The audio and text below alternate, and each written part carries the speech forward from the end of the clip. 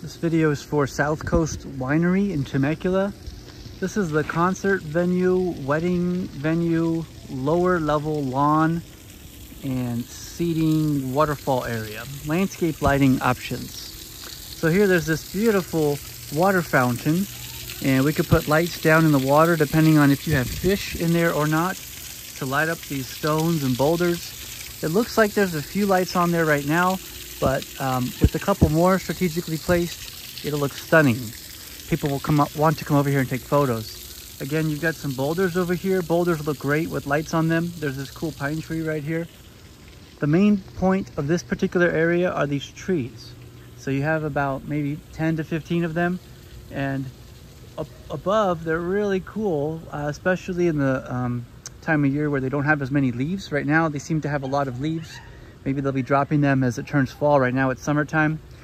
And when you do have an event, people are sitting down here on these chairs. And so you don't want light down on the floor shooting up, because that might be in their eye right here. So we'd have to mount the lights starting at that knuckle and point them up so that they go up inside the branches. So that's what we would do here. The lights, the wire would go up the trunk. The lights would all be positioned up in here and shining up through these branches, which would create a great backdrop view when you're sitting here and you look out this way and you see all the tops of those trees lit.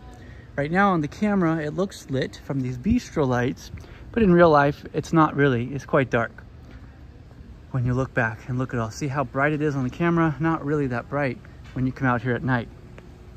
That tower could have lights. It looks like it's lit, but it's just having light that is shining overall from the general area with lights in between those individual windows, a really tight beam. It would create art up there. It could even be a different color so it stands out and could be seen from a mile away.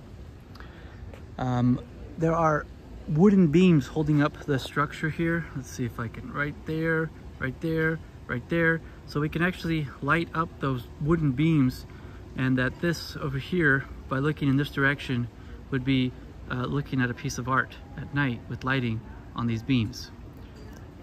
All right, that would be spectacular. Same with the turret up there.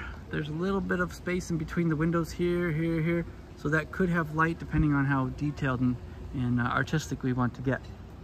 And this bridge is pretty cool too. So we could light the columns of this bridge from far away, and it would be just a accented art piece to look at from afar.